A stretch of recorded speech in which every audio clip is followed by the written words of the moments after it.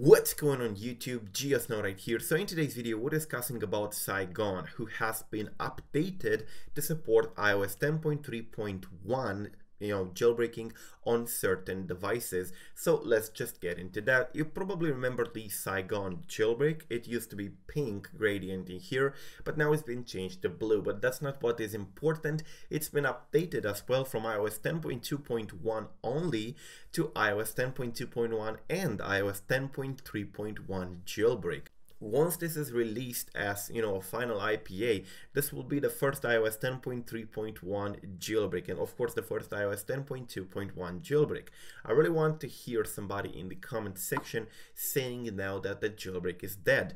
Anyways, these are currently the supported devices. We have the iPhone 6 and 6 Plus, on which it's been tested for iOS 10.2.1, the iPhone SE only on iOS 10.2.1, never tested.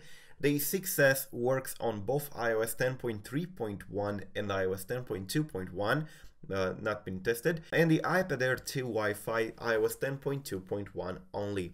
Now keep in mind that this jailbreak is still in development, and last week it used to be an iOS 10.2.1 jailbreak and there was no compatibility table available officially. Now we see progress being made by this developer in here, Abraham Masri, and he is a new developer in the jailbreak community. We never had a jailbreak before from him, but we do know that this jailbreak is real. Even Saigusa has contributed to this jailbreak, so it's definitely something real.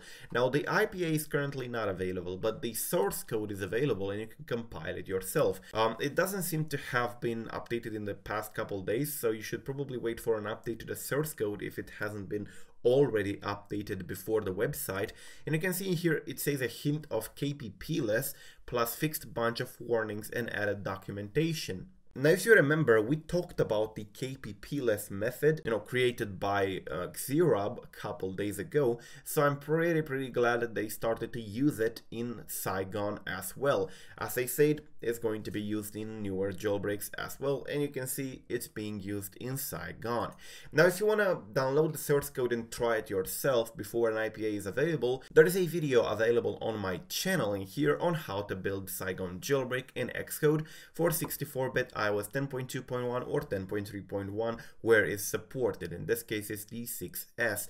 Now this is a hint that iOS 10.3.1 might be also supported on many devices when this is ready. So it's pretty nice that it's not iOS 10.2.1 only. And you should keep in mind that the KPP bypass used in iOS 10.2.1 part of this jailbreak is the one from the Yalu, is that for iOS 10.2, but that is not compatible with iOS 10.3.1, which means they're using Xerob's KPP-less method in order to achieve a jailbreak for iOS 10.3.1, which is quite dope. Anyways, in this video here, I'm showing you how to compile it yourself on a Mac if you want to try it out. There are still bugs to be fixed, there are still errors to be fixed, so if you try it and it doesn't work, just give the developer more time. He is saying in here that's going to be available soon. So yeah, there is finally a hope for an iOS 10.3.x jailbreak.